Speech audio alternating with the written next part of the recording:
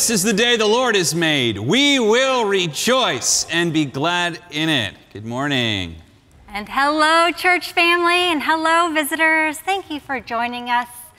So I read an article in the Washington Post this week that said the mental health and suicidal thought hotline is up by 1,000% what it was this time last year. And I read another article that said 50% of Americans say they are struggling with mental health right now.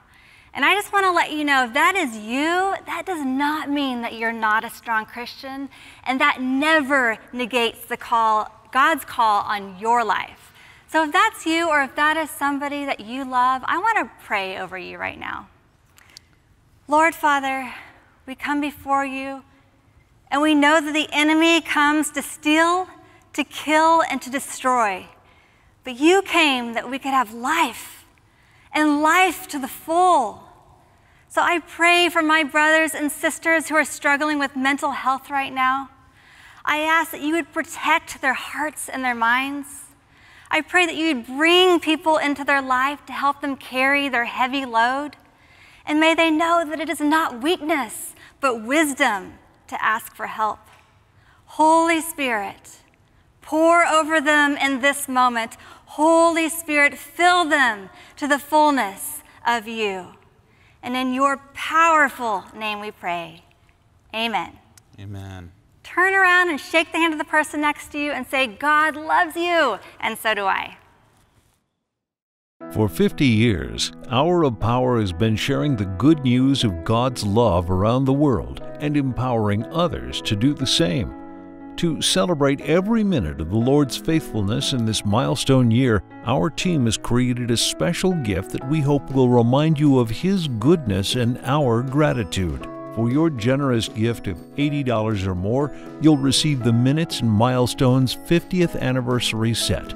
Beautifully packaged in a sturdy commemorative box, each gift contains an oversized black coffee mug embossed with the golden Hour of Power 50th Anniversary logo, an individual serving coffee packet from Hidden House Coffee, a premium local roaster in Orange County, and a reprint of Dr. Robert Schuller's mini devotional book, God's Minute 3, 365 Daily Affirmations for Positive Prayer. Call, write, or go online and request the Minutes and Milestones 50th Anniversary Set. Quantities are limited, so request your gift today. As a faithful friend and supporter of the Hour of Power, you have come alongside us in a difficult time and infused fresh hope. While July and August are traditionally challenging for us as a ministry, this year the summer slump is hitting us especially hard. With the lingering effects of the COVID-19 crisis, we're desperately in need of financial support. Because I know you understand the importance of our mission, I'm asking for your help today. Thank you for your continued prayer and generosity, and remember, as always, God loves you, and so do we. In preparation for the message, 2 Chronicles 25:6. He also hired 100,000 mighty men of valor from Israel for 100 talents of silver. But a man of God came to him saying, O king, do not let the army of Israel go with you, for the Lord is not with Israel, not with any of the children of Ephraim. But if you go, be gone, be strong in battle. Even so, God shall make you fall before the enemy, for God has power to help and to overthrow. Then Amaziah said to the man of God, But what shall we do about the 100 talents which I've given to the troops of Israel? And the man of God answered, The Lord is able to give you much more than this. Church family, we serve a God of much more. Amen.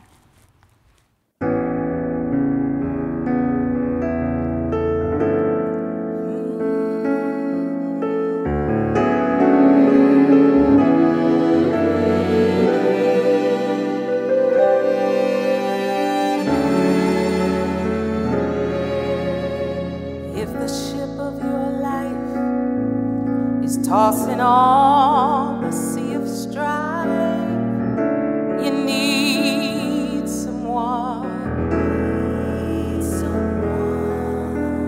If you're feeling all alone and your house is not a home, need someone. If you feel life isn't fair and there's no one left to share all your lonely days and nights, and things just won't turn out right, and you need someone to care, and you need someone to be there, you need someone. I give you Jesus. He's the peace that passes all understanding. I give you Jesus. He's the perfect love that casteth out all fear. I give you Jesus. He's the water that you'll drink and never thirst again. Oh,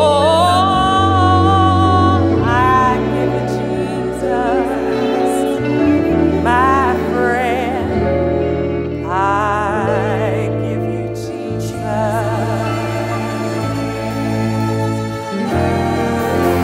If the pressure's all around, keep your spirits to the ground. Oh, you need someone. And if your body is in pain and your health you can't regain, and you need someone. If you feel like you have tried with all the strength you have inside and it seems like you have failed, remember on the cross he nailed all your bitterness and grief to give you peace and sweet relief. You see, he is that someone that you need. So I give you Jesus. He's the peace that passes all understanding. I give you Jesus. He's that perfect love that casteth out all fear. Oh, I give you Jesus. He's the water that you'll drink and never, never thirst again. Oh, I give you Jesus, my friend. I give you the one who'll give you peace that passes all understanding. I give you Jesus, my friend. I give you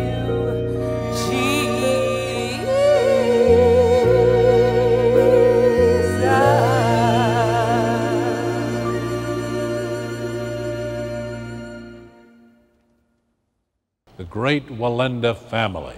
We have with us today Angel Wallenda, married to Stephen Wallenda from that great family.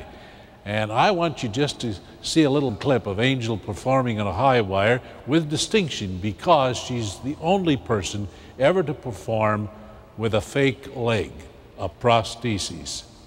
And I think the clip we have is probably the first time she maneuvered the wire after her right leg was removed for cancer, and she was fitted with a prosthesis. I had a lot of health problems, and soon they diagnosed me with cancer. What's been the toughest time for you in fighting this cancer battle? Telling everybody that I can do it, even though they say I can't. I've always knew that with the Lord anything is possible, miracles are possible, and maybe I'll be one of them. Ben Higgins is most well known for his appearance as The Bachelor in 2016. Since then, he has used his notoriety to do good in the world. He founded the nonprofit organization Generous Coffee, which invests 100% of its profits in changing the lives of others. He and his fiancée Jessica also created the t-shirt line and video series Hope Still Wins, which benefits businesses affected by COVID-19 and brings to light a dark season. Please welcome Ben Higgins. Hi, Ben. Welcome. Thank you so much for joining us today. What a joy to have you. I'm pumped to be here. Are you staying safe through COVID-19 and all of that stuff? Yeah, I am. Very safe so far, and I'm right now hanging out in Franklin, Tennessee, which is a great place. Oh, cool. Great. Well, thank you again for being here. So many of us really love your story because you do such a great job of walking that line as a believer in a very secular world, but still being, proudly Christian and helping your neighbor and this type of thing. But a lot of people, most people know who you are, especially if they enjoy The Bachelor, but a lot of people may not know your life before The Bachelor. Can you tell us a little bit about that? Yeah, definitely. Well, in short, to summarize the important parts, I live in Denver, Colorado currently. I'd spent the exciting parts of my life I grew up in Indiana, and I spent about 10 years up until The Bachelor traveling back and forth to Central America. And so before The Bachelor, I was really kind of focused on more sustainable change in communities that are impoverished. And then The Bachelor happened, and that switched things up forever. So were you doing like missionary or humanitarian work or something like that?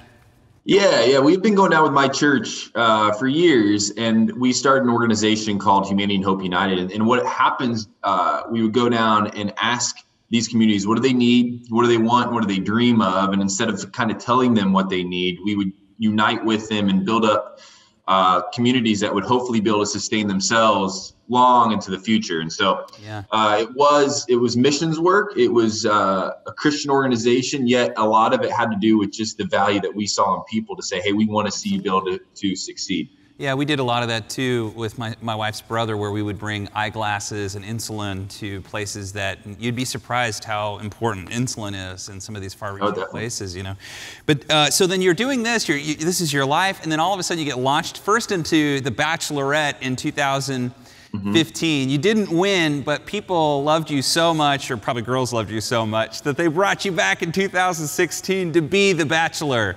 And what was that whole experience like for you? It must have been a crazy, because it would have been like 2 years in a row, right? Of just Bachelor. It was wild. Let me tell you this. I grew up in a very small town in Indiana, Warsaw, Indiana. I'd moved to Denver for a job in the basement of a company. And all of a sudden I'm being thrown into the spotlight where, one of the most watched shows on television, you are the lead of this. It's a whirlwind. It's hard to process. A lot of it you don't even I'm still processing some of the drastic changes that happened in my life due to that show today. And it wasn't that long ago. It was just a few, 3-4 years ago. So, it wasn't that long. Yeah. And it's been good. I think the crazy part is I wouldn't be talking to you unless I did that show.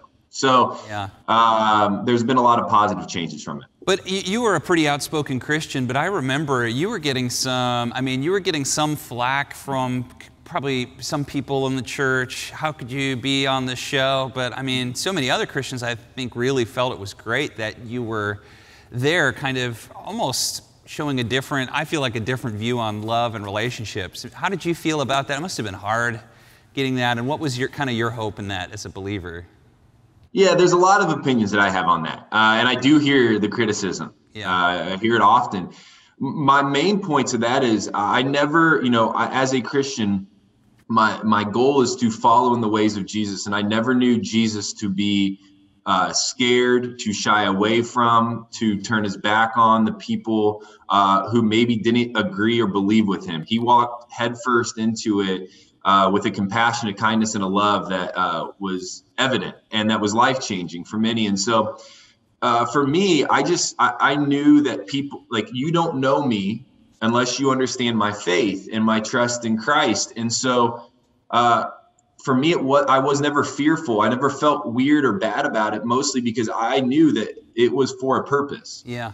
And it really did end up launching, in a way, I would call it your ministry. You probably don't use that word, but here we would say, I mean, God is using, I mean, you reached millions and millions of Americans, probably, you know, all of it was a secular audience. It was not a religious show at all. And that, I feel like, must have opened up so many doors for you to help so many people. We're going to get to some of the ways you're doing that, but it really did open the door, didn't it? 100%. I mean, it's actually funny. Last night I was standing outside, a neighbor walked by, and he goes, because I'm with my fiance's family right now. He goes, hey, if you never would have gone on the show, or you never would have had to go on the show if you met your fiance earlier. And I said, but let's pause to think about all the great things that have happened from that show. It's funny, it's humorous, and I don't take it lightly. But because I went on a reality television show, now people want to hear what I have to say. Yeah. And I don't, that's something I steward. Like, I know that is a huge responsibility. It's also humorous and ironic, but it's true. And so now I get to talk about Jesus, and people want to listen. That never happens without it. I know, I love it. And even you and your fiance have made a public statement that you're not going to sleep together till you're married. And I think that even that is a splash of cold water on the faces of even a lot of Christians in a place like LA. Like, oh, you know, I just think it's a great thing that you're doing, and I'm really proud of you guys for how outspoken you are about your faith. And of course, nobody's perfect, but to be willing to go into these different places and show everyday people the gospel, I'm just really grateful for you guys. We really are. I want to talk to you. Yeah, real quick, I just want to add there, you know, the reason we do all that is our faith and our trust in Christ is real to us. I've always said, if you take Jesus away from me, I really have nothing. Mm-hmm. And we have nothing as a couple. And so that's where that comes from, is just a deep desire to say, this is it for us. We're putting our eggs in this basket. Well, I want to, before we let you go, I really want to talk about two more awesome things that you're doing so people can support your work. The first is clearly going to Central America for 10 years of your life, you became a coffee fan. And I always think, I assume you are a huge coffee fan, but you and your friend Riley, you started this thing called Generous Coffee. Tell us about that, what you're hoping to accomplish, and how people can support that mission. Yeah, I really appreciate you asking. So I'll speed through this, and if you want more details, feel free to reach out to me, but through email or through our team. But we're going on to Honduras for years. We're building up these communities. It's a nonprofit, like any nonprofit. Fundraising is difficult. It's hard to sustain. So we thought we'd create a for-profit company, call it For Purpose, and we would donate all the profits from the sale of our products to nonprofits that need a sustainable fundraising source. It just happened to be that coffee was our really product of choice because it brought people together. It defied borders. It defied geographic location. A lot of people like coffee. Yeah. And so we wanted to sell coffee that was at the highest quality coffee. So this is specialty grade coffee from producers that you and I could go visit. We know where the coffee is coming from. We know how they're being treated. There's a lot of injustice in coffee. So we wanted to fight that injustice there, donate these profits back, and kind of give our tagline, say, you know, you're going to drink coffee anyways. Why not make it life-changing coffee? And so that's where we started Generous Coffee. You can go to generouscoffee.com to find some today, but it's now my full-time job. It is what I do daily. It's a passion project for me. It's not where I take a salary from, but it's a thing that I believe is the future of fundraising. That's awesome. I will go get some coffee this morning after church. I really will. And I can't wait to try it and see it. And it does feel good to feel like you're making a difference, especially when you have a chemical dependence on something like coffee. You know, it brings a little balance, you know, which I do. I drink so much coffee, as you can probably tell from my spazziness. But also, and then the other thing, your fiancée Jessica has started this T-shirt line that is also pretty cool too. It does a similar type thing, this kind of profit model to benefit nonprofits, and it's called Hope Still Wins. Tell us a little bit about that as well. Yeah, when COVID hit, my agency in LA called and said, "Hey, there's a huge need for a faith-based program." Mm-hmm. And they said, "Would you be interested in starting something?" I said, "I would. That sounds great, but I don't know where and how. Production is stopped right now." So what we decided upon was starting an Instagram Live where I'd interview people that I've admired from a distance or maybe admired up close, interview them on my Instagram Live to talk about some of the things happening in our world. We called it Hope Still Wins. Well, at the same time, then we started a company that is a print-on-demand apparel company, and we would print apparel that said Hope Still Wins on it, or Hope is Contagious. We would sell these products from t-shirts to sweatshirts to baby clothes, and then donate the profits to organizations again in need or organizations that are suffering during this time. It's been what, three and a half months, and it's going wildly well. It's been really successful. And it just shows. I mean, if you start a project with the idea that good can come from it, a lot of people want to join on. There's a lot of people out there that want to help. That's great. Well, thank you, Ben. And if you're watching at home, go to Hope Still Wins and get your clothes and buy some coffee, a generous coffee to help people in need, especially during this COVID-19 thing. Ben, you are just, there's so many people in this church on Hour of Power that love you so much and are just rooting for you. And we're so thankful for someone like you. And thank you again for taking the time in your busy schedule to be with us today. Ben Higgins, we appreciate you so much. Hey, I appreciate you all. Thank you for having me, and happy Sunday. All right, God bless you. Take care. For 50 years, Hour of Power has been sharing the good news of God's love around the world and empowering others to do the same.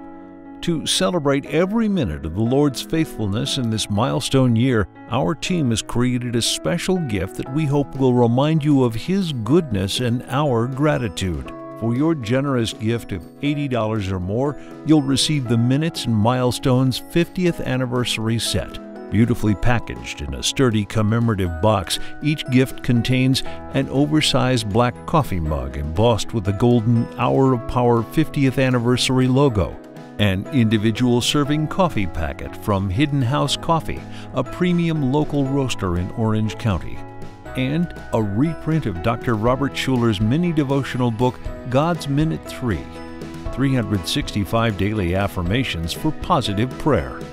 Call, write, or go online and request the Minutes and Milestones 50th Anniversary Set. Quantities are limited, so request your gift today. As a faithful friend and supporter of the Hour of Power, you have come alongside us in a difficult time and infused fresh hope. While July and August are traditionally challenging for us as a ministry, this year the summer slump is hitting us especially hard.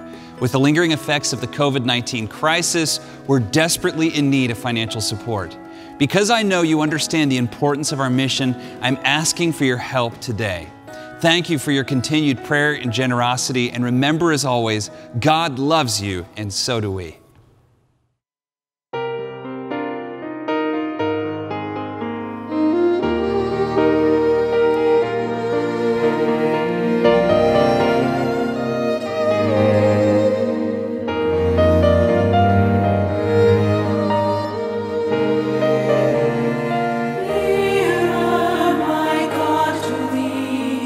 Nearer to thee, even though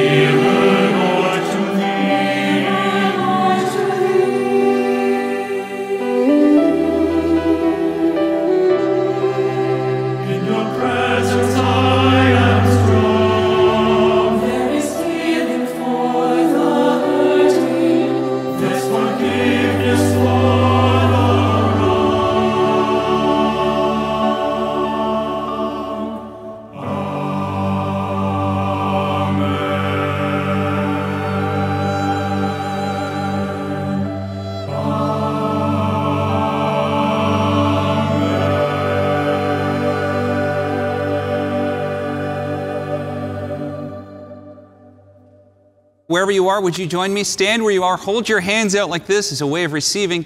And we're going to say this creed together as we do every Sunday. Say this with me. I'm not what I do. I'm not what I have. I'm not what people say about me. I am the beloved of God. It's who I am. No one can take it from me.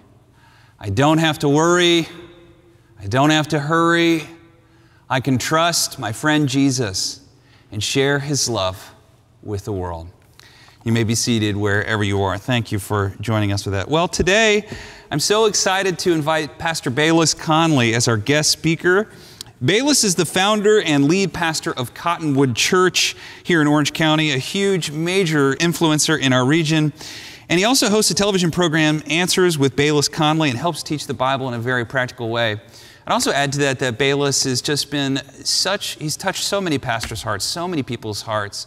Cottonwood Bible School has been an important part even of our staff here. Many have gone there. And Bayless has been a good friend to me and to my dad. He loves fishing and he, has coffee with us, and it just means so much. His first time preaching for the Hour of Power for Shepherd's Cove. Please welcome with me, Bayless Conley.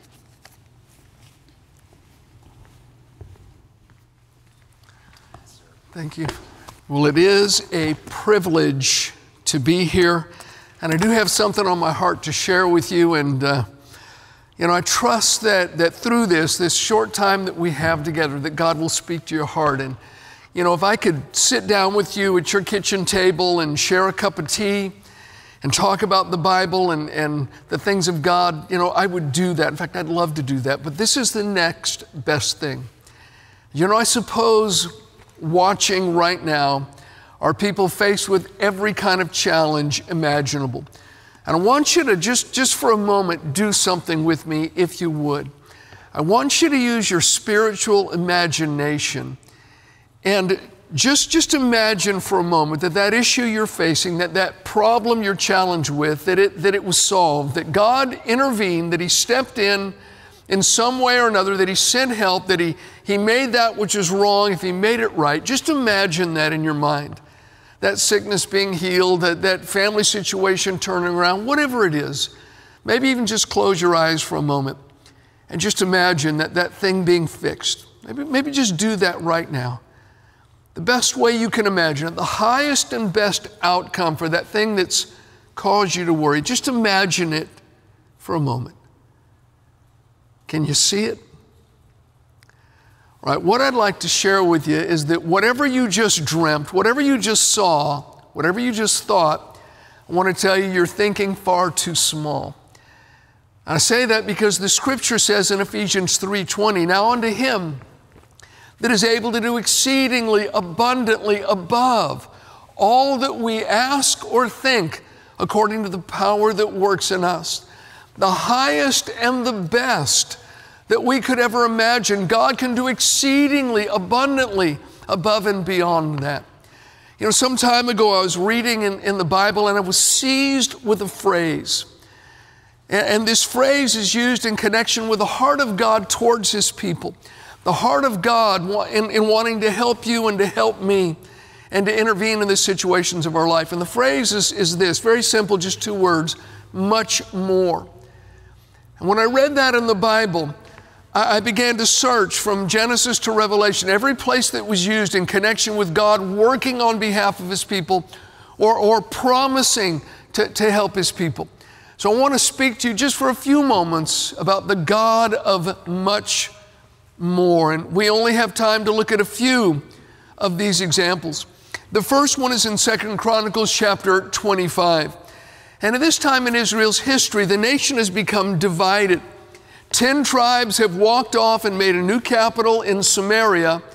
And throughout the generations, hundreds of years while they were there, they never had one good king. They never had a generation that served God. They never had a national revival. And on the other hand, there were 2 tribes, Judah and Benjamin, that kept their capital in Jerusalem. They were known as the nation of Judah, the others the nation of Israel. Now the nation of Judah with those 2 tribes, they occasionally did have good kings that sought God and served God. And on occasion they had national revival where people turned with all of their hearts to the Lord.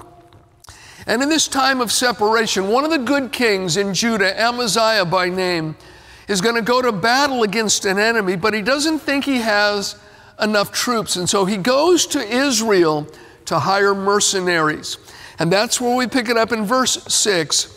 It says, he also hired 100,000 mighty men of valor from Israel for 100 talents of silver.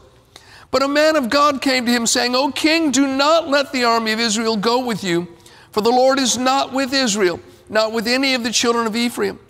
But if you go, be gone, be strong in battle. Even so, God shall make you fall before the enemy, for God has power to help and to overthrow. Then Amaziah said to the man of God, but what shall we do about the 100 talents which I've given to the troops of Israel? And the man of God answered, the Lord is able to give you much more than this. I cannot tell you how many times God has used this story and that phrase to encourage my heart in different circumstances in life.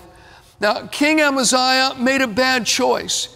He made a bad investment, and to carry on with his plans would have been disastrous. And he basically said, but what about all the money? I'm going to lose a fortune here. And it was actually 4.5 tons of silver that he had paid this mercenary army. And the man of God told him, the Lord is able to give you much more than this. You know, we had a couple at our church many years ago that my wife and I just loved. He was retired, up in his late 60s, and they just were the kind of people that every pastor wants in their church. They carried this good spirit about them that just got off on other people. They're always bringing friends to church. They were, you know, our greatest cheerleaders. They always had an encouraging word for myself or my wife, Janet. And frankly, they were some of the biggest givers in church. In fact, on occasion, we were alarmed at the extravagance of their giving. Now, they didn't have any of their family members that were Christian or that were saved. They had quite a few kids and grandkids, none of which served the Lord. And we prayed with them on occasion, you know, for their family, for the salvation of their family.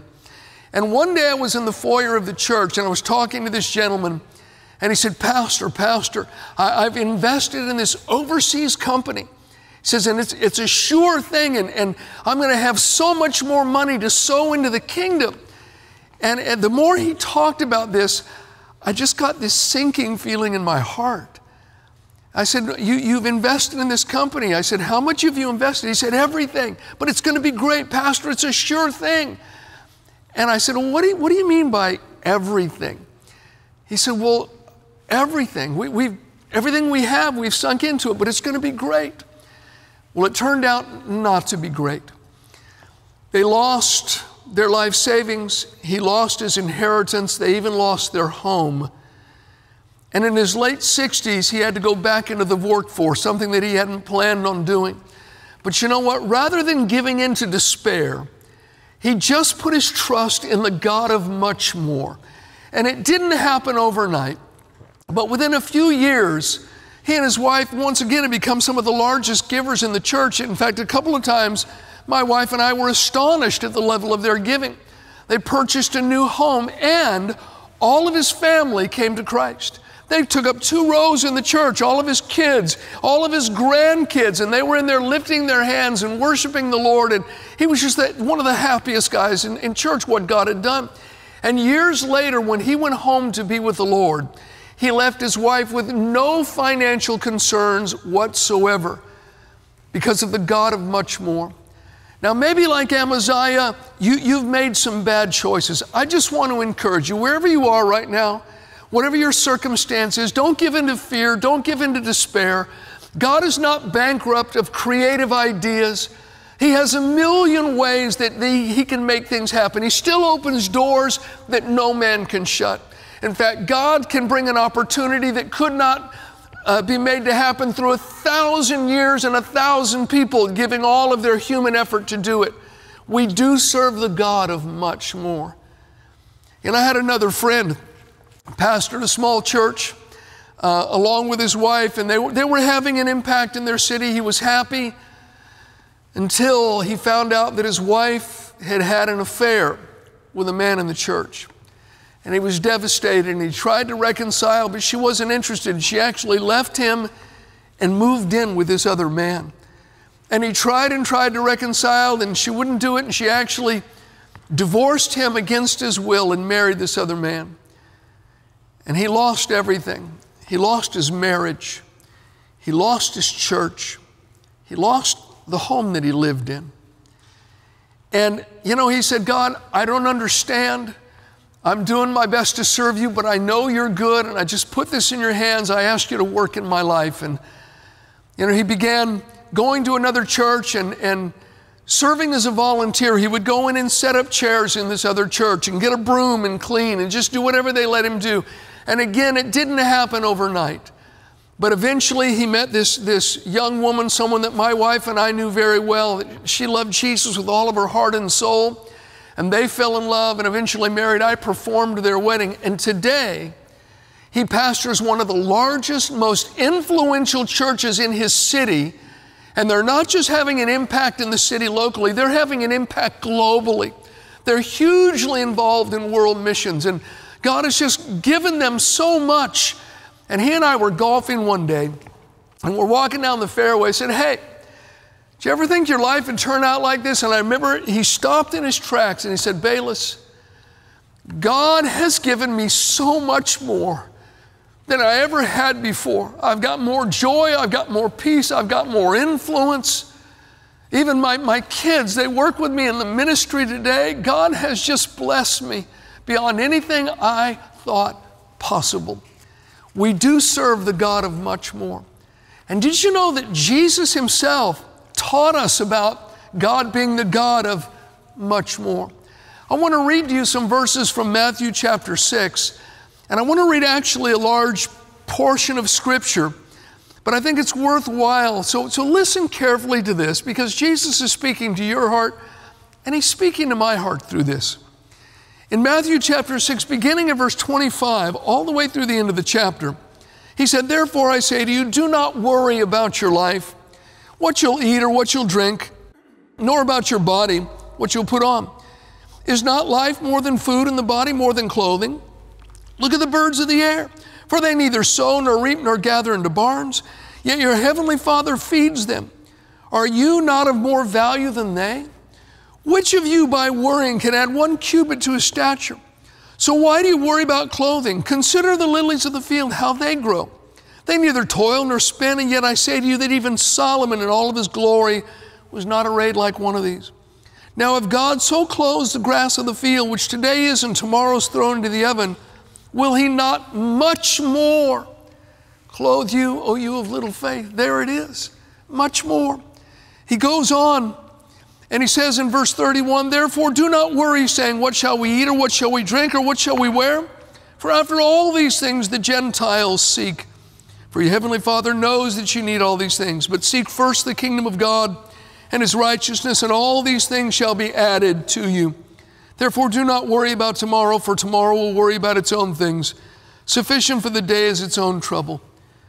How much more will our Heavenly Father take care of us? I believe that we should confidently expect help from God when we're in need, be that for protection, for guidance, for food, for clothing, or any other earthly necessity. And Jesus said, hey, look at the flowers. Look at the birds. The Father takes care of them. How much more will he care for you? You know, this morning I was in my backyard, and we have these planter boxes that are filled with these beautiful flowers, and they're just a riot of color.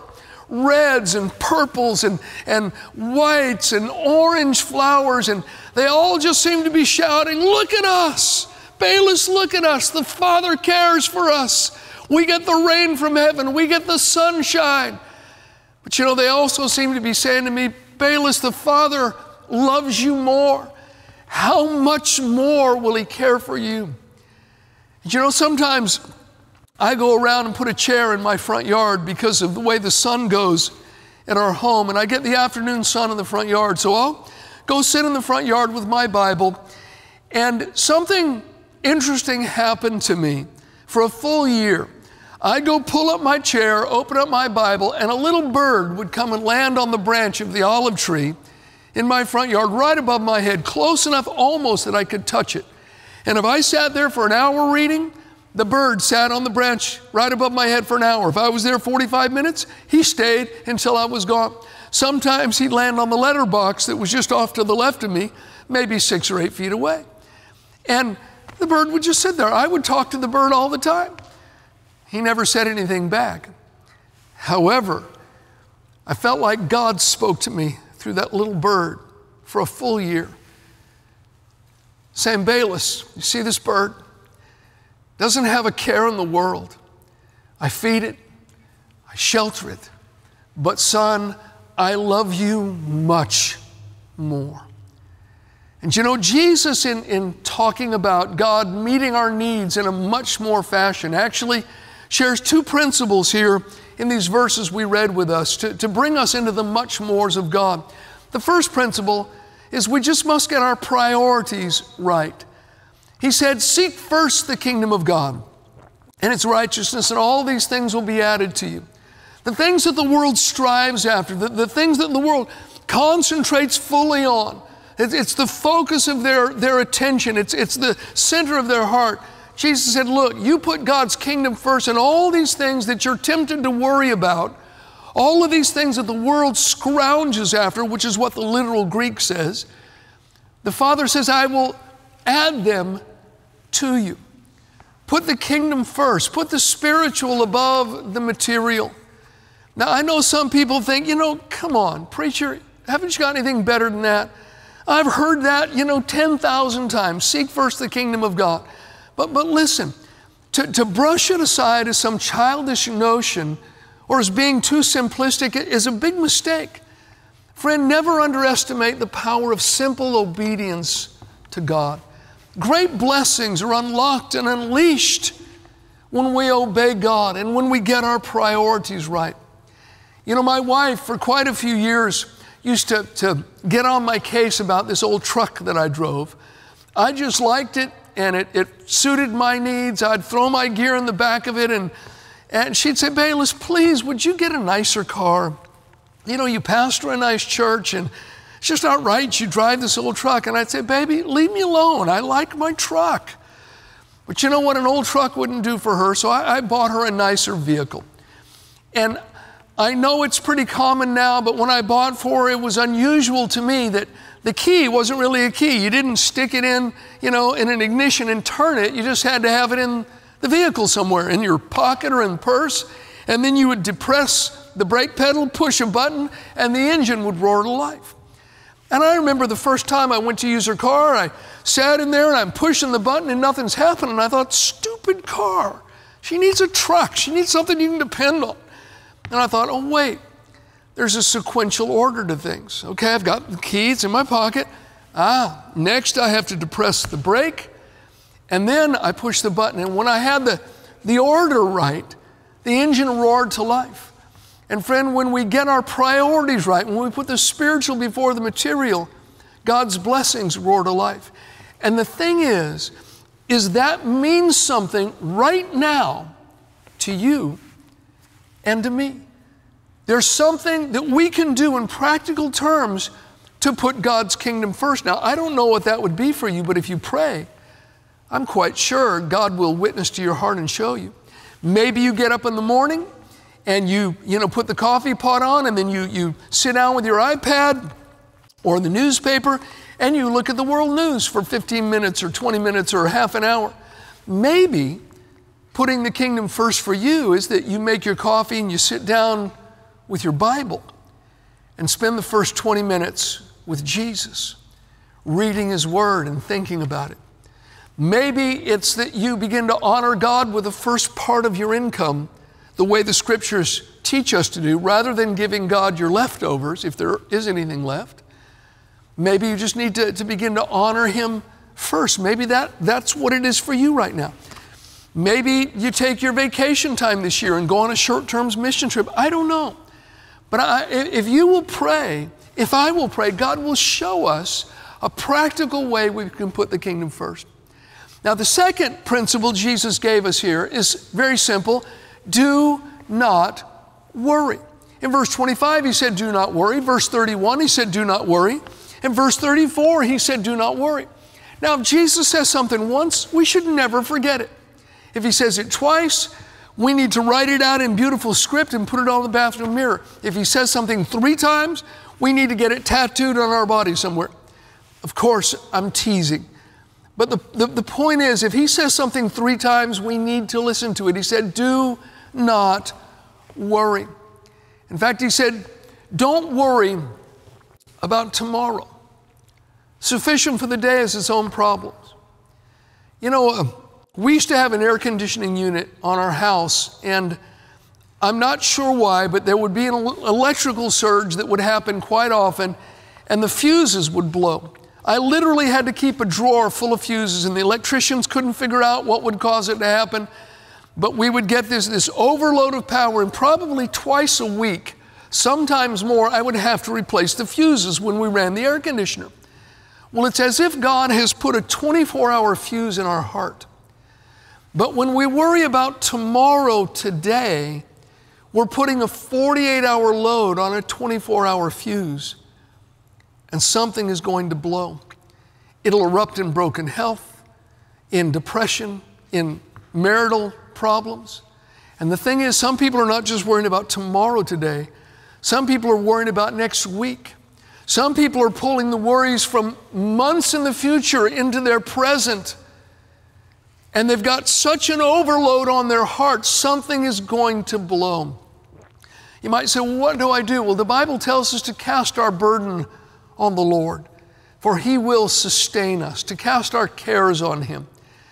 I remember reading about a couple one time that whenever they were faced with a challenge, they'd sit at the kitchen table and they would write down their problem on a paper, and then they would lay hands on that paper and pray, and they'd say, God, we don't give our responsibility away, but anything you lead us to do, anything we need to do, we'll do it, but we give this to you and we ask you to help us, and we give the worry of this to you. And they would pray and commit it to God's hands.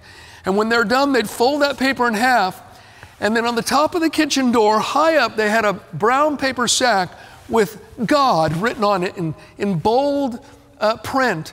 And they would get on a chair and they would drop that paper after they'd committed to God into the little sack, just a symbolic way, an outward way to say we've committed this to God. But they made a deal. He said, look, if you or I ever begin to worry about that issue we've committed to God, we need to get on the chair and get up and fish that paper out of the bag, because if we're worried about it, God no longer has it. We've taken it back ourselves. And I think some of us, if we were honest, we'd have to admit that we'd spend a lot of time on that chair fishing papers out of the bag. And you know, Jesus went on in the very next chapter, and He gives us another principle in receiving the much mores of God. In Matthew 7, and I know you know these verses, but listen to them. In verse 7, He said, ask, and it'll be given to you. Seek, and you'll find. Knock, and it will be opened to you. For everyone who asks receives, and he who seeks finds, and to him who knocks it will be opened. Or what man is there among you, if the son asks bread, will he give him a stone? Or if he asks for a fish, will he give him a serpent? If you then, being evil, know how to give good gifts to your children, how much more will your Father who is in heaven give good things to those who ask Him? How much more? You know, I am the parent of 3 grown children, and my wife and I have always done our best to meet their needs and to make sure that they were cared for. But I have to say, something interesting happened to me about 12 years ago. I became a grandfather, and I'm actually the grandfather of 4 beautiful grandchildren right now. And something happened when I had grandkids. It's like this veil was taken off of my heart, and whole stadiums of love that I previously didn't know existed were suddenly revealed to me. I find myself crying sometimes thinking about those grandsons. I find myself daydreaming about them. You know, I remember people would show me pictures of their grandkids. Did I ever show you pictures of my grandkids? And I would be polite outwardly, say, oh, you know, she's so cute. But inwardly I'd be thinking, no one cares about your grandkids. And I swore that if I ever became a grandfather, I would never be that kind of a grandfather. But you have to realize I made that decision before I knew how extraordinary my grandchildren would be. In fact, I've asked the team to put some pictures of my grandkids up for you to see right now. I'm just teasing. But the only way I can describe my love for them is fierce. But the point is, God's love for me and God's love for you, my friend, is far greater and far more fierce than a grandparent's love for a grandchild. My love for those grandsons pales in comparison to the Father's love for me. And the principle he shares here simply is ask. Everyone that asks, receive. How much more will the Father give good things to those who ask? In verse 7, ask. Verse 8, ask. Verse 9, ask. Verse 10, ask. Verse 11, ask. And we should not overcomplicate that. Jesus meant just what he said. You know, our oldest son, Harrison, who is the lead pastor of our church now, when he was 5, came to us one day and said, I want to go to Disneyland. We said, well, son, Disneyland's expensive. It's not in the budget right now. If you want to go to Disney, you better pray. And I'll never forget, he put his little hands together and said, Father, I ask you for tickets to Disneyland in Jesus' name, amen. We thought it was cute. We went on to church that evening, and we got there. He runs into the auditorium, and there's a lady sitting on the front row from Nicaragua. And she sees our son. She said, Harrison, come here. And he comes over and sits down and she said, Harrison, God told me to give you something today. She reaches in her purse and hands him Disneyland tickets. He runs and says, we're going to Disneyland. So we went to Disney. Well, about 2 months later, he said to us again, I want to go to Disneyland again. We said, well, you know what to do. Again in his bedroom, puts his hands together, Father, I ask you for Disneyland tickets in Jesus' name. Said amen. It happened to be a church service again that night. And our children's department was upstairs, so I'm walking him down the hallway, and he actually breaks into a run as he's going down the hallway, and there's a guy coming the other direction. I've never seen him before. Actually was a cowboy, boots on, big belt buckle, cowboy shirt, head to toe cowboy. He stops my son in the hallway. He says, hey, you the preacher's kid? Harrison said, yes, sir. Reaches in his back pocket and said, son, God told me to give you something today. Hands him Disneyland tickets. And I'm standing there thinking, Harrison, would you talk to Jesus for me? I'd really like a new fishing boat. But the point, Jesus meant just what he said. Now, my time's pretty much done here, but just consider these 3 things. If we want the much mores of God, number 1, let's get our priorities right. Put his kingdom first, and that does mean something practically for you and for me right now. Secondly, cast our cares on God. Literally give those things to him. Commit them to him. Don't worry. And number 3, ask. We serve the God of much more. It's been a blessing and a privilege being with you. May the God of much more bless you and your family richly. Thank you. Thank you so much. What a great word for us in this time of need. And do you actually have a do not worry tattooed on you somewhere? That'd be amazing if you did. Well, Lord, we pray that you just opened Disneyland. That's what I was thinking. Man, it would be great. But Bayless, thank you so much for encouraging us. What an amazing sermon, and something that we all need to listen to and hear during this time of fear and worry. God will provide your needs. Look to him, seek after his kingdom.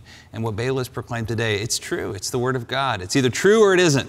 And we believe it with all our hearts. Amen. Well, thank you for joining us today. We hope you'll join us again next week. I'll be preaching from the pulpit again. Thank you, Bayless, for giving me the opportunity to write this week. It really means so much. And thank you for taking time out of your busy schedule to be here. We appreciate you. Would you rise for the benediction? And now the Lord bless you and keep you. The Lord make his face to shine upon you and be gracious unto you. The Lord lift his countenance upon you and give you peace. In the name of the Father, and of the Son, and of the Holy Spirit. Amen.